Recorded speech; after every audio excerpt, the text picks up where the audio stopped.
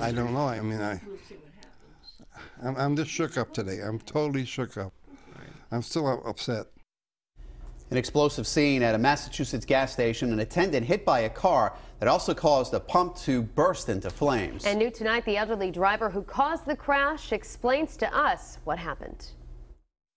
Just before noon Monday morning, this camera at 1A Auto caught what 83-year-old Ed Grace calls a terrible accident. Pulled in to get gas. There was one car ahead of me. He pulled out. I went to go ahead. Tried to stop. My foot hit the gas pedal. His car struck the attendant and knocked over the pump, starting a fire. The man was thrown 30 feet and ended up near the busy street. He got up again and crawled over to the side of the sidewalk. Seconds later, another worker nearby grabbed an extinguisher and put the fire out before it spread to the building. Too bad. The video and the aftermath, hard for other customers like Bob Fedor to believe. It's just scary, you know? It's a shame that it happened.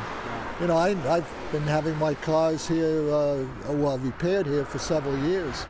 Ed Grace is also a regular and lives less than a mile away. I don't know. I mean, I'm just shook up today. I'm totally shook up. I'm still upset. He's most worried about the man he hit.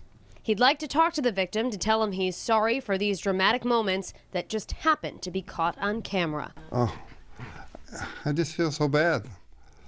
It was a total accident.